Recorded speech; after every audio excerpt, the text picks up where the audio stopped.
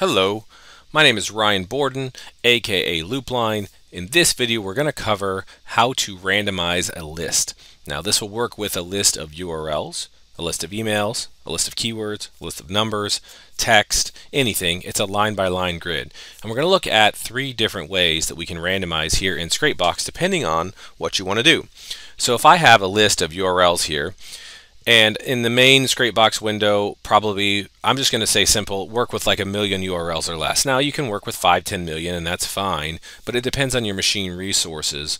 This is built to be more visual, or if you're already doing things, if you need to work with massive lists like 100 million lines, then we can do that with an add-on, and we'll cover that in a moment. So let's go to export, and I can just export and randomize this list.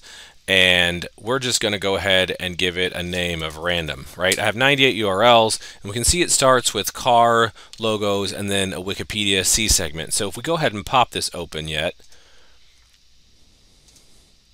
bring this over, and I've got some other files in here.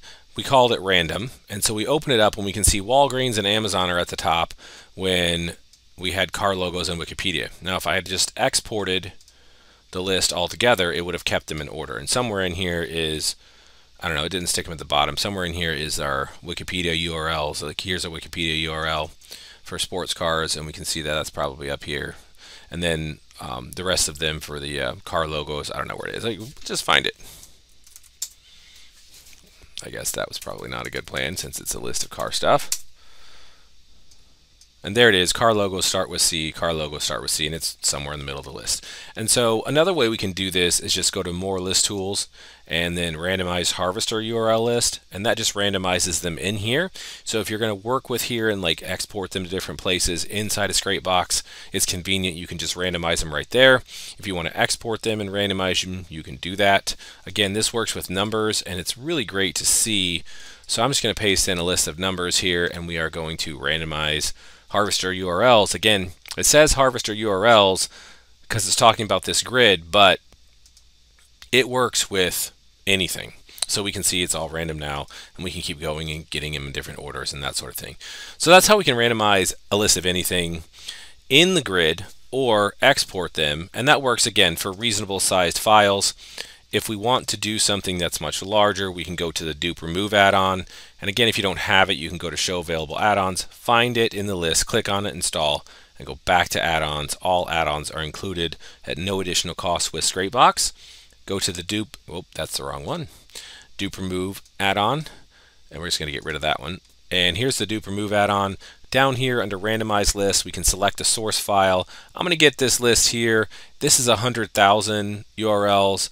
I mean, this list right here is 7 million, and it'll work with that, but it's going to be hard for us to actually open that and see visually. But it, we can load in up to 180 million lines here, and it might work with more than 180 million lines, but you're going to need a monster machine for that. So if you have, again, it is going to be dependent on machine resources in general, but let's just do it so you can see it. And now let's select the target file, 100K random list.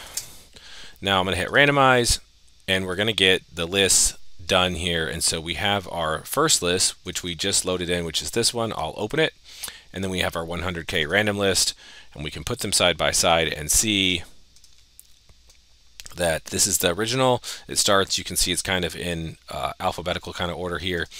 And then we go here, it's obviously not in alphabetical order, and it's been randomized. So there might be various reasons you want to randomize things: keywords, email addresses, lists of URLs, or numbers, or anything you want. But there's 3 ways in Scrapebox to do it. In the grid, if you want to see it and use it in Scrapebox. If you want to export it, you can do here for reasonable size files under the actual randomize, and then the dupe remove add-on for larger lists. And that's how you can randomize files.